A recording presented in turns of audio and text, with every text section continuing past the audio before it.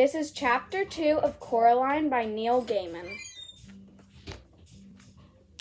The next day, it had stopped raining, but a thick white fog had lowered over the house. I'm going for a walk. Don't go too far and dress up warmly. Yes, Mom. Hello, Caroline. Rotten weather. Yes, Miss Spink. You'd have to be an explorer to find your way around this fog. I am an explorer. Of course you are, Lovey. Don't get lost now.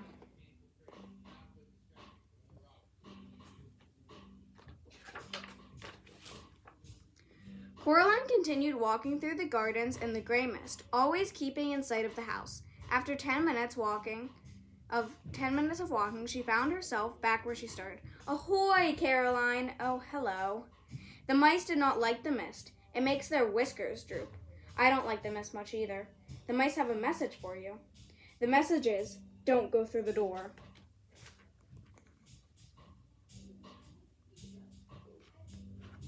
Does that mean anything to you? No.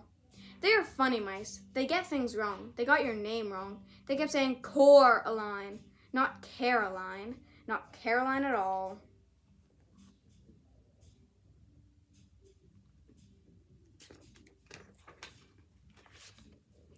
What shall I do? When do you go back to school? Next week?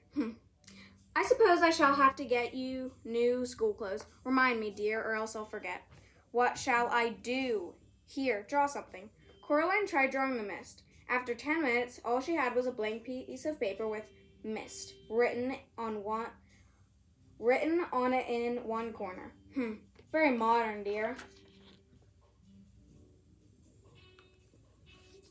Coraline crept into the drawing room and tried to open the old door in the corner. It was locked once more. She supposed her mother must have locked it again. Time to visit her father. Go away. I'm bored. Learn how to tap dance. Why don't you play with me? Busy, working. Why don't you go bother Miss Spink and Miss Forcible? Ring. Arr, arr, arr, arr, arr.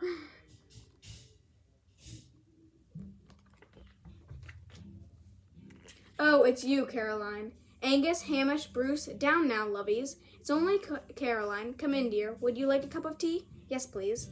Anyway, April, as I was saying, you still have to admit there's life in the old dog yet. Miriam, dear, neither of us is as young as we were, sorry. Madame Arcat, the nurse in Romeo, Lady Bracknell, character parts. They can't retire from the stage. Now, Miriam, we agreed. Coraline decided they were having an old and comfortable argument. The kind that can go on forever if both parties are still willing. I'll read your tea leaves if you want. Sorry? The tea leaves, dear. I'll read your future. You know, Caroline, you are in terrible danger. Don't be silly, April. Stop scaring the girl. Your eyes are going. Pass that cup. Oh, dear. You are right, April. She is in danger. See, Miriam? My eyes are as good as they ever were. What am I in danger from? It didn't say. Tea leaves aren't reliable for that kind of thing. They're good for general, but not for specifics. What shall I do then?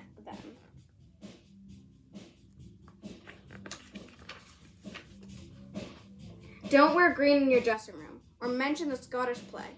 Coraline wondered why so few of the adults she had met made any sense who they thought they were talking to. You must be very, very careful. I have something that may be of use. Miss Spink began to pull things out of a small jar. There was a tiny china duck, a thimble, a strange little brass coin, 2 paper clips, and a stone with a hole in it.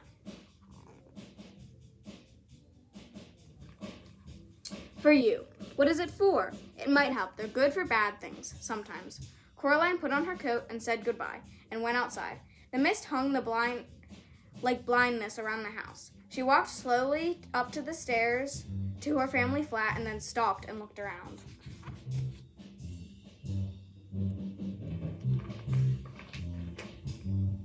In danger? It sounds exciting. Not a bad thing, not really. And that is the end of Chapter 3. Chapter 2, sorry. I hope you'll come back for Chapter 3.